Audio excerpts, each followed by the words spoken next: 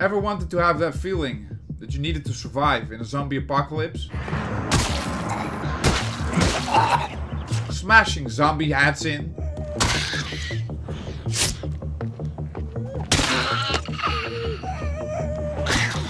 Sneaking around and steal shit.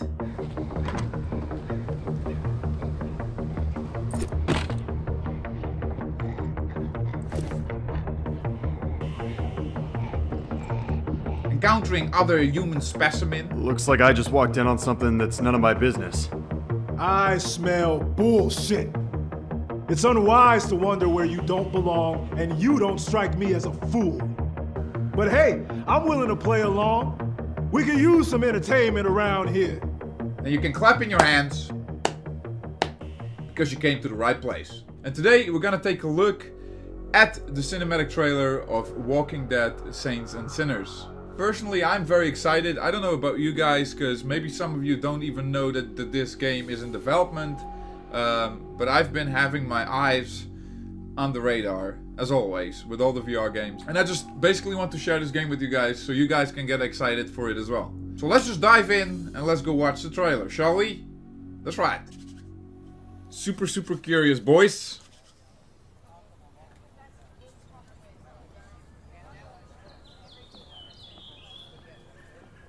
Unicornimus. Oh, when the saints go marching in. Oh, when the saints go marching in. While the officers attempt to regain control of the street. Oh Lord, I want Oh shit. to be in that number. When the saints go. Oh shit.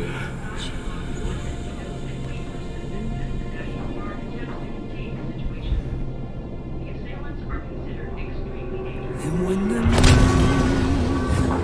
turns red with blood,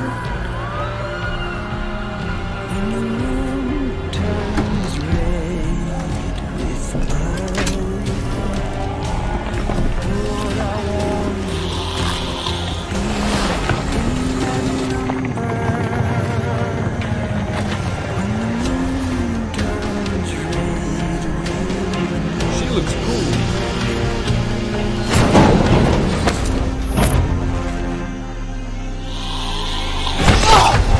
Oh!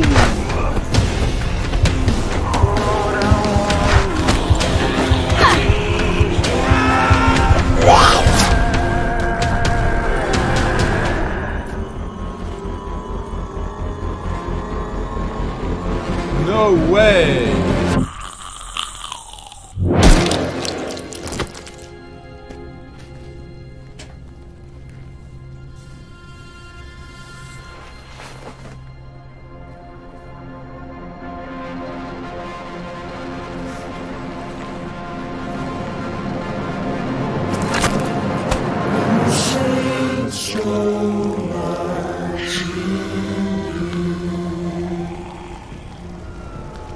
Walking Dead, Saints and Sinners.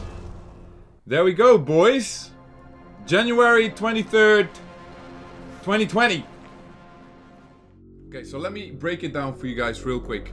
I've been having my eye on this game since some information came out. I've seen some gameplay and it looks very good. I mean, there's some gameplay parts that makes me very excited about the game, such as the physical interactivity with zombies that you have, grabbing them by the neck, stabbing them with a machete from the side, in the head, pulling it out again, grabbing them on top of the head, for example, putting a pistol to the side of the head and blow their brains out. All these kind of things are making me very excited, because what I do like the most about VR is the interactivity with physical things that are around you, basically. Not only items, but especially enemies or allies. So breaking down the cinematic trailer, we see this little girl and her mother. She's basically getting her back for school. Things have changed. You see that the zombie apocalypse is near.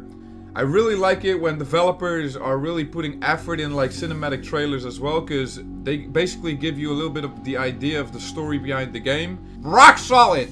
What I personally did really like about this trailer is like the focus on the backpack. You're basically following the backpack throughout the story, and that is a very interesting concept of making a trailer.